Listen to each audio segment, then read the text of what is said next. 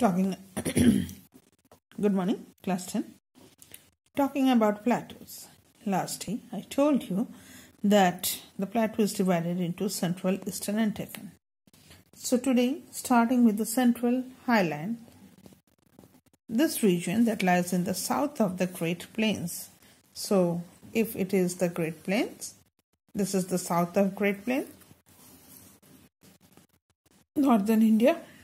It extends from here Aravalli in the west, the Raj Mahal in the east. Okay, the southern boundary is limited by the Vindhyas, Satpuras, Mahadeva, Mahakal and Kaimur range. The Aravalli range here is the oldest mountain of India. It is most remarkable range of central highlands. At Guru Shikhar, that is in Mount Abu, the Aravalli reaches its high elevation. The Narmada Valley in the south of the Chambal Valley and the Son Valley in the north of typical landscape valley. In the south of Chambal Valley and the Son Valley of the north typical landscape, the Malwa Plateau and the Bundelkhand and the Rewa plateaus constitute the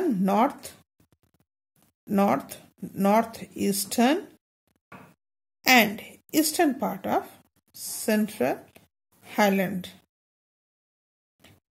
Now talking about Eastern Highland. Here we know it is Chota Nagpur Plateau, but it is the highest part. Parasnath Hill is the highest hill in this region. The Raj Mahals forms the northeastern boundary to the Great Pat region of the Ranchi Plateau, south of which lies the Grajat Hill region, the Bhagalkhand Plateau and the Chhattisgarh Plain, which lies in the east and south of Chota Nagpur Plateau, and farther south in the Dandakaryana Hill region. The Mahanadi Basin. Here, the Mahanadi Basin occupies the region farther south.